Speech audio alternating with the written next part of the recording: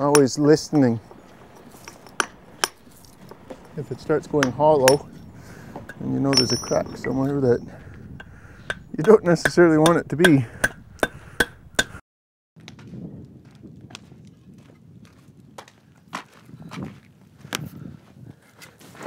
I'm John Storm Stonescaping. I'm a traditional stonemason specializing in stone masonry and dry stone. And this is an example of a dry stone folly which I just completed. A folly is a fake ruin, so it's a mock ruin. So it's a building that's new, and it's built to resemble something that's dilapidated. They were first created back in the Victorian era for a backdrop to a garden area, but they make a perfect backdrop for, in this particular case, an outdoor dining room. So we're standing in front of the Rumford fireplace that was integrated within the structure of the wall, as was traditionally would have been done.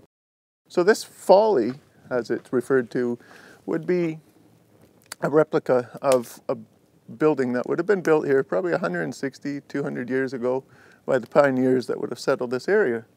And they would have used the fireplace as such for cooking and heating up of this particular room. So they would have used the majority of the floor space as best as possible.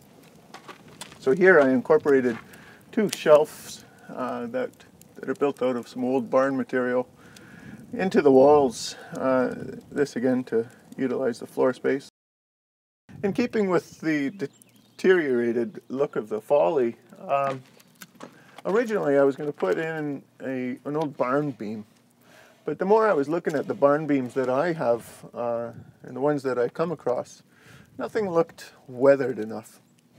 So I decided to go with a cedar rail from an old cedar rail fence. Dry stone is the assembly of stones with no mortar. So from walling stones such as this to harding stone, which is smaller stones, right down to pieces that are the size of your thumbnail. It's completely stone, literally through and through. You lay out all the stone around, and when you do, I kind of memorize what stone is where, especially more unique stones, odd shaped and whatnot.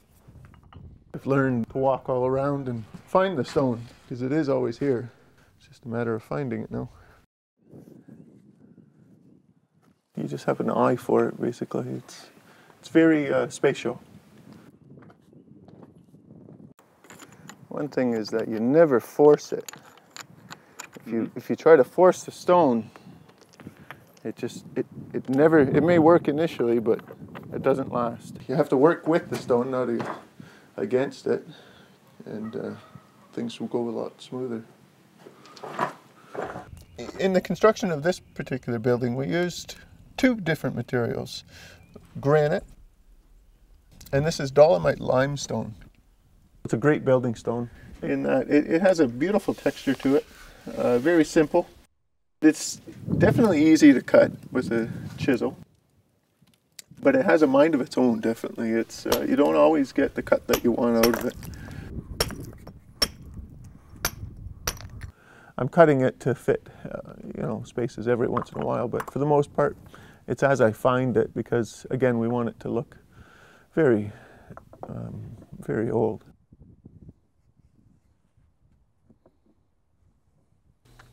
Oh, here's another one.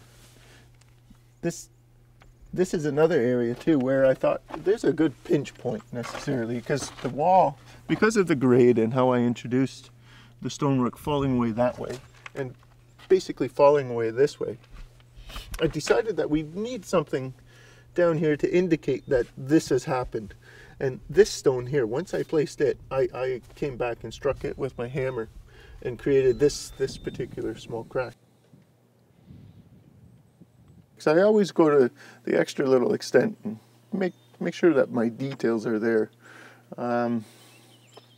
People that will see this for years to come may not notice it, but it's there. I know it's there, and it makes me feel good, and it just has the overall appearance that something's happened. It's not just stones stacked on top of each other here. So details like this, to me, are important. Eventually this will have a pea stone floor, and it'll have a beautiful table, seating probably for 14 or 16 people, but no chairs. It'll be benches. It'll be very simple. So the actual theme of the building, well, there really isn't any theme to the building. It's just a dilapidated building to represent something that would have been here for many, many, many years, and it's being revitalized and reused as an outdoor dining area.